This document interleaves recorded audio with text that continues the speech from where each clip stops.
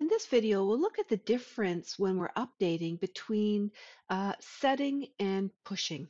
Okay, and we can see it right here with our first two documents. You see, this Pokemon key is null, which means we can't use the push or the pull operator on it because it's not an array. Whereas this one is an array, and so we can use push and pull on this key in this document.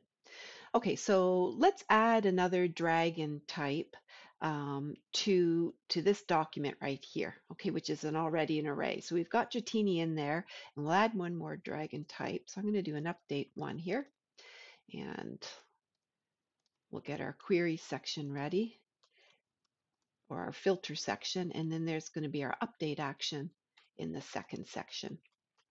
Okay, so we want to affect one document here. So that's for Dragon. So my query or filter section will be on the ID itself. We'll find the document that has that object ID.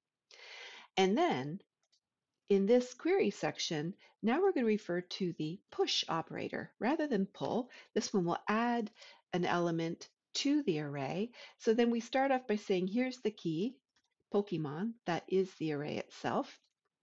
And when we do push, we actually have to nest that value in object notation. So we're going to say the Pokemon key will add to it this object. And I've got one waiting in the wings here, and Notepad will do Charizard. Okay, and we'll add that in. Okay, so let me just make this a little wider for you, and you can see where things begin and end here. So let's do that. That's for the Pokemon.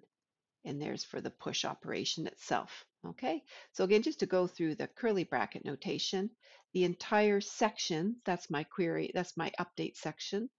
And then push requires key value pairs, so that's the curly brackets there. And then when we refer to the array, we're adding an object in, and so that's the final nesting. All right, so we'll run that. We should see one matched and one modified. Okay, and we'll double check to make sure that looks good. And we should see now in the Dragon document, yes, we've got two Pokemon in there now. Now, when we look at adding to the fighting type, then we have to go back to set. We have to overwrite this key because we can't use push and pull because it's not an array. Okay, so here's a fighting type, and I did not know this existed. I did not know I was in the Pokédex. Marshado. All right, the way you want to say it. Let me copy this. It's a fighting type. I like that I'm a fighting type. Okay, and let's do an update one.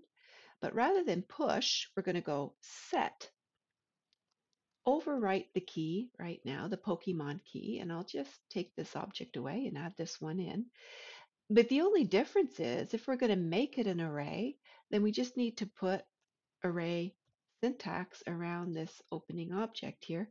So now we have an array of one element, right? And the only thing I need to change is grab the new ID. So this will be for this fighting type ID. So I make sure I catch the right document here, and I'll modify that with the new value. Okay, so now we see the difference between set and push and pull. Okay, we can see now that the Pokemon key for the fighting type now is an array. It has one element, so from here on in, we can do push and pop. Okay, I guess the other thing you could have done was, set it to an empty array and then push it in, but might as well just put it in one step here. All right, very good. So in the next video, we'll start talking about how do we do updates on these nested things, these things that are inside of arrays.